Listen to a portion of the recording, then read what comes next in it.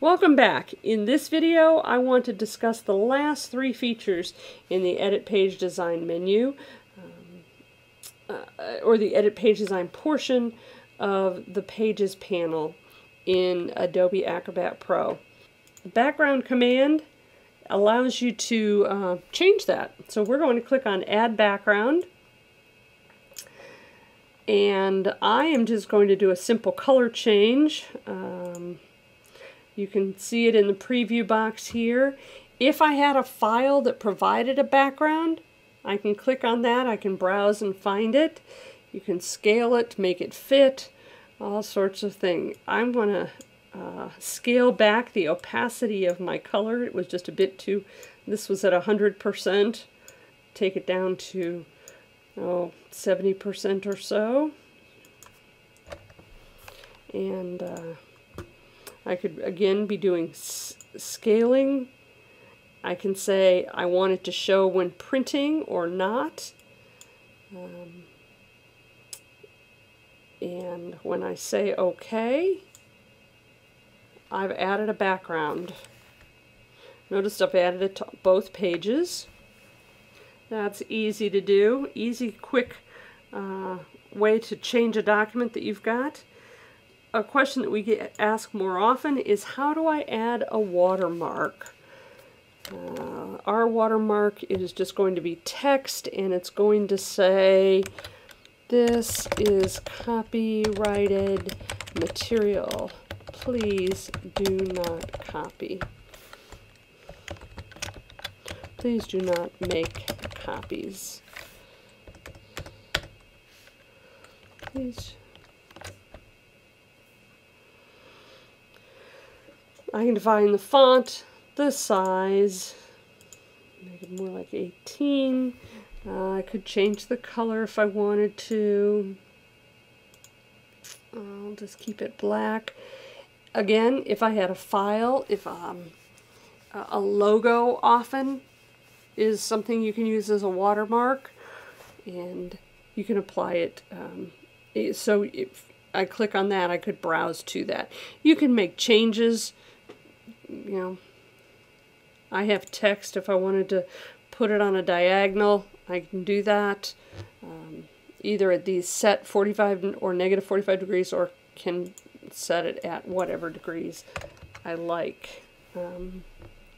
Again, change opacity, those kinds of things. When I say, I'm going to get rid of the rotation, change it to none, and say OK. Well, let me come back here and show you something else. Notice the location. Let's make this text a lot bigger, 36 points. So now it overlaps. Let me make it even bigger. The content here, in the middle where it says in the appearance box under location, you can identify whether you want it to appear behind the content or on top of the content. That's an important feature to be aware of. Take it back to 18. Also, you can choose when you click appearance options whether you want it to show when you print or when it's displayed on the screen. If I say OK, I now have that watermark appearing on both pages. Pretty easy. There's one more feature we want to look at. We're going to do it in this video. Bates numbering. Let's add Bates numbering. It says, what files would you like to add Bates numbering to? Well, we're going to add some files. We're going to go back to those classic classic InDesign tips and grep styles. Those two files that we looked at earlier. We're going to say, yes, we want to add it to these two files. Notice if I put them in this specific order, but if I wanted the grep styles to be first, I just select, I selected 50 Classic InDesign Tips and I clicked on Move Down. If I wanted that to be first, I can click on Move Up. If I wanted to delete it, I would click on Remove. Output options, this is an important thing to know. Where do you want it to be? But most importantly, do you want it to add these numbers to your original files or to a new file? This is going to add it to the original file, and I want to show you what happens. Notice we're overwriting the original files. We're saying OK. I'm going to say OK. And now it's asking me, okay, what do you want me to do and where do you want me to put it? We're going to be fairly straightforward. We're going to make it 12-point Arial. In the left, we are going to insert the date. And in the middle, we're going to insert the Bates numbering. Bates numbering basically says how many digits and what number do you want us to start with. We're going to make it a 3-digit number starting with 1. So number 1 will be 001. Number 2 will be 002, etc. If you wanted a prefix or a suffix, you could add that. I'm not going to. Say OK.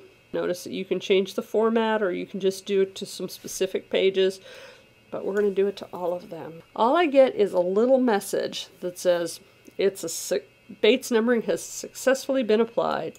The files don't come up, nothing else happens. So let's open the files. File open. It was classic and grep styles. Let's view classic first, because this is the date that we put in and the Bates numbering. Now what's interesting, when I finish, I go to the end. When I open the grep styles file, the numbering continues. Number 11, 12, etc. Remember we said we wanted to overwrite the existing files. We didn't want it to save it as a new file. So these files now have the page numbering and the date applied to them. What if I don't want that anymore? If I come over here, go to Bates numbering, I can remove that. But oh my gosh, it only removed the Bates numbering. It left the date in there.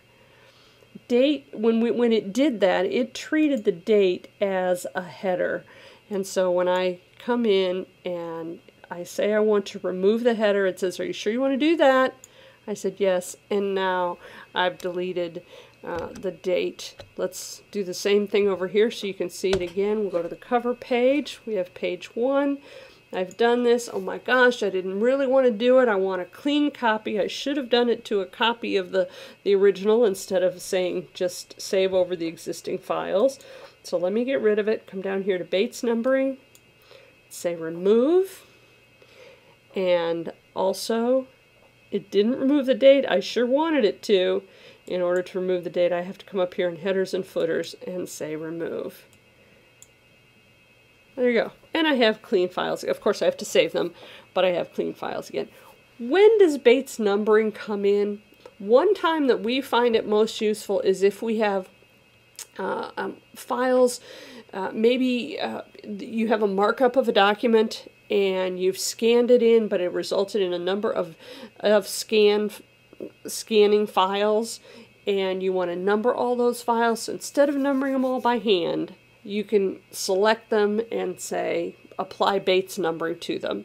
And then when you print out your document, it will have consecutive page numbers. That's what we find it is most helpful. You may have other applications for it. Well, that is it for our Pages panel training of Adobe InDesign Pro. Again, I'm Sandy Hovatter. If you ever have any questions about how to use Adobe Acrobat Pro or any other program, please feel free to give us a call or drop us an email. We are happy to help. Hope that this training has been helpful, and we will see you in the next one. Have a great day.